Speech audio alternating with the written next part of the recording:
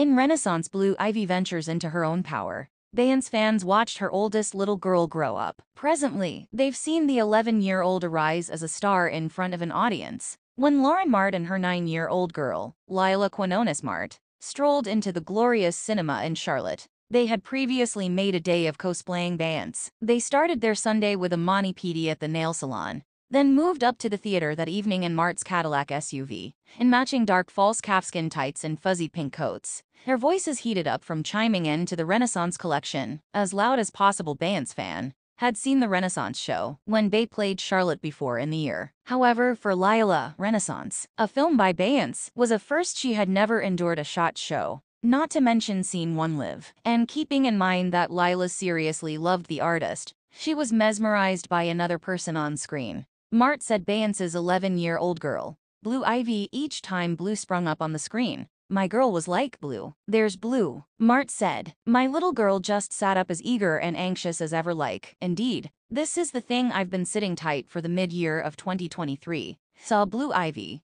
a youngster naturally introduced to the spotlight, embrace it, and adjust to its requests continuously." Beyoncé's fans have long had an extraordinary association with her senior girl, in whom they see the optimistic in the natural, an offspring of melodic sovereignty who moves a similar fondness and defense as a dearest niece. That connection was clear during her Paramount shows, and is again in plain view in the new show film Renaissance. The film features how, for Beyoncé, the memorable visit denoted various round-trip minutes for her. Her young life icon Diana Ross sang Blissful Birthday to her during one of her LA shows. In style, melody, and soul, she honored her gay uncle Johnny, who acquainted her with house and disco music, and aided make outfits for Beyoncé's previous Young Lady bunch, Fate's Kid. She even rejoined with individuals from Predetermination's Kid when she acted in her old neighborhood of Houston, a get-together she depicted as mending. However, for the overwhelming majority Beyoncé fans, the most remarkable second came when Blue Ivy joined her mother in front of an audience during the tour. Daniel Lobby,